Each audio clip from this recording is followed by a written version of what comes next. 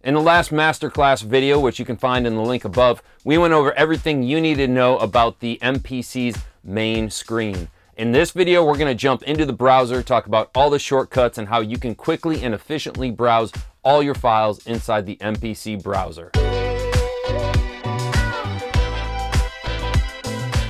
Now let's take a look at the browser and how you can maximize the usage of the browser and all of its shortcuts. To get to the browser on the hardware, the MPC 1 and the MPC X have a dedicated browse button.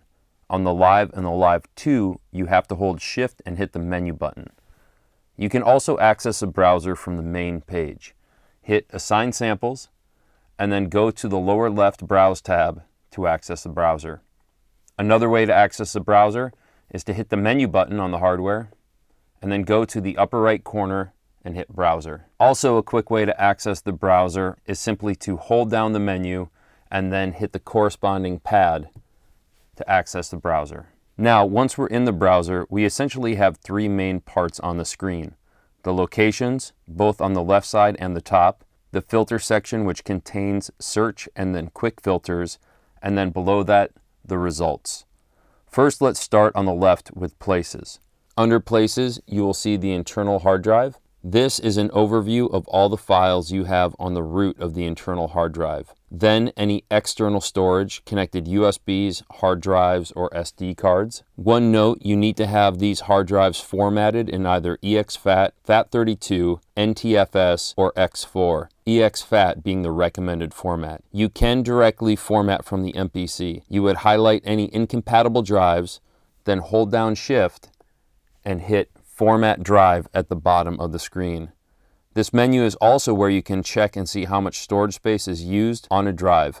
Simply select the drive and then hit Drive Info to see how much space is used and how much space is still free. Also from this menu, you have the ability to load all in the lower right.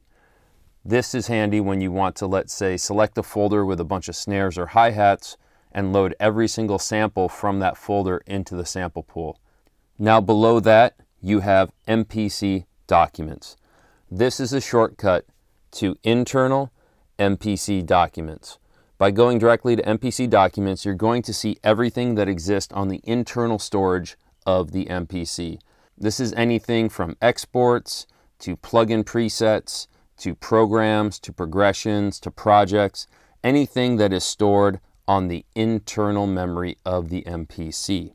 Now below that, we'll find a scrolling alphabetical list of all the expansions that are found on this MPC. I find this much faster than using the dedicated expansions tab on the upper right. Sometimes with the graphics, we may not be able to see the text that is inside of the graphic, and sometimes it may not have a graphic and it will just default and generate a generic cover to that. So I find going into this alphabetical list to be much easier to navigate and get to the expansion that I want to work with. Now back to the top, we have Content. Content is a quick way to access categories on the internal memory. Note that this is only for the internal memory. Drums will show you all the drum kits that you have on any expansions that are installed on the internal memory of the MPC. Instruments will show all the instruments. Clips will show all the clips. Samples, all the samples. My Files is essentially another shortcut to MPC Documents, as you see on the top of the screen. And Splice allows you to access your Splice folder. If you have a Splice account, you are able to directly sync your Splice to the MPC. In order to do that, we would go into the menu, click on the top on the setting, and then scroll all the way to the bottom to Splice. Log into our account. A few things to note is you will need an internet connection, and also when you connect your Splice, it's going to sync every single sample that you have in your library. So if you have a large library, you're going to need a lot of storage space and also a little bit of time to allow that sync to happen. All the locations under the Content tab are hard set. You cannot change them.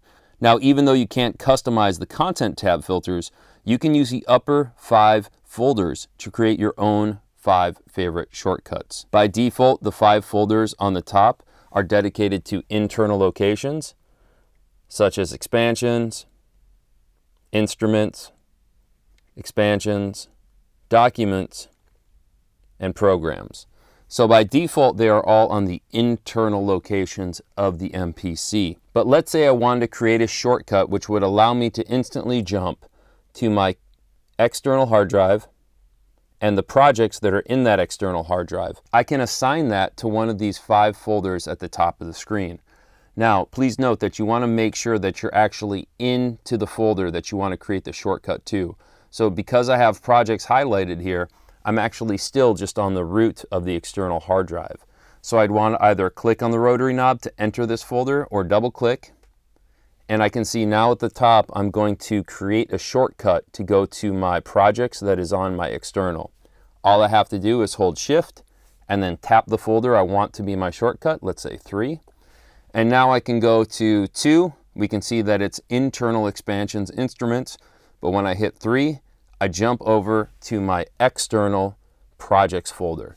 So you can go through and you can customize all 5 of these at the top of the screen to create 5 quick shortcuts.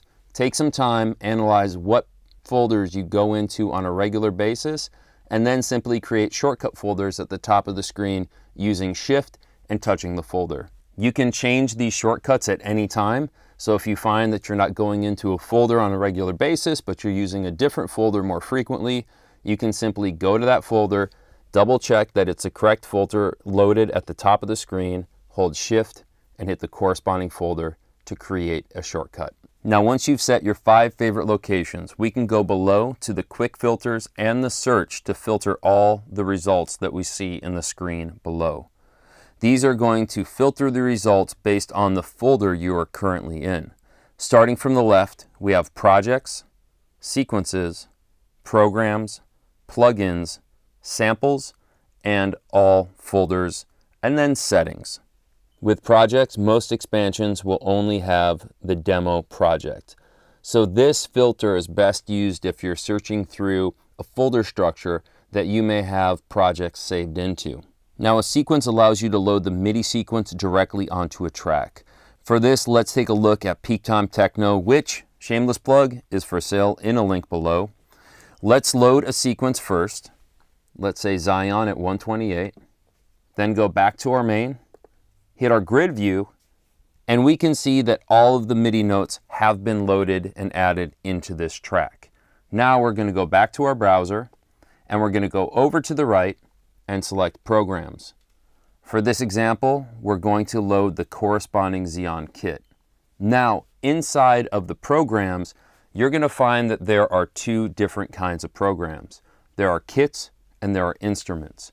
Almost every single expansion will have these separated by putting kit at the beginning of the name or INST at the beginning of the name. This is a perfect time to use the search to narrow down what you're seeing in your results. So I'd type in kit. This way I can see all the kits that are located inside this expansion. Or I'd type in INST, and I'd be able to see all of the specific instruments that are within this expansion. But let's just go back. We're going to load the Zion kit in. We're going to come back to our main, make sure that the Zion kit is assigned to this track.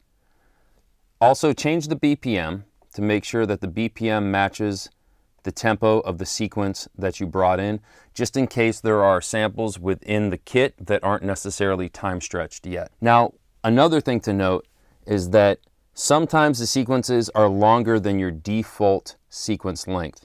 So this default sequence is 2 bars. But if we scroll over, we're going to see that there's a lot more MIDI notes within this sequence. So we're going to want to then take this and match it to the length so we can see all of the MIDI notes in here. And now we know we are playing back the full sequence that we loaded in. One more note on this. If we load in another sequence, let's go back here to another sequence and load this sequence in, it is going to load on the next available track. So by loading this one, Mind Games, then going back to main, you're going to see that it automatically switched to track 2 and loaded in the MIDI notes from that new sequence.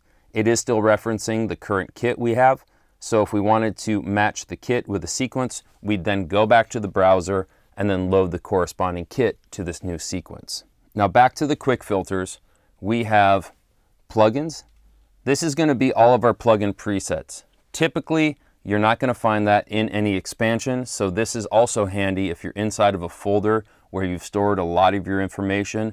Maybe you have a folder that's not the most organized and you have projects in there, programs in there, and plugin presets. You would be able to quickly filter out all the plugin presets simply by hitting the plugin tab. Next to the right of that, we have samples. Samples is going to show you every single sample that's in the selected expansion. This is also a very handy place to use the search above. Let's say we wanted to load in a kick. We could narrow down our shown results. Since most expansions have a lot of different samples within them, the search tab comes in really handy when you're in the samples tab. Then to the right of that, with these 3 pages, this will show you every single file that is in that expansion. It's essentially a file browser. Now, moving to the right of that, we have the settings for what we're displaying in the results below. By default, not all of these features are turned on. However, if you turn them on, it's a really easy way to filter and organize your results. So when we turn them all on, we can see that at the top here, we have the name, the size, when it was modified, when it was created, and we can simply tap on any one of these categories and organize the results by that. So if you had a couple of new samples that you just added into this folder, you could use the filter to show only samples, then tap on date modified, and it would organize the results based on how recently that was added. Now moving to the bottom, we have a couple of buttons that help us with the search results. So the audition button allows us to turn on auto. Auto means that by selecting any of the samples right here, we're going to automatically hear them, and we can adjust the volume of how loud that plays back.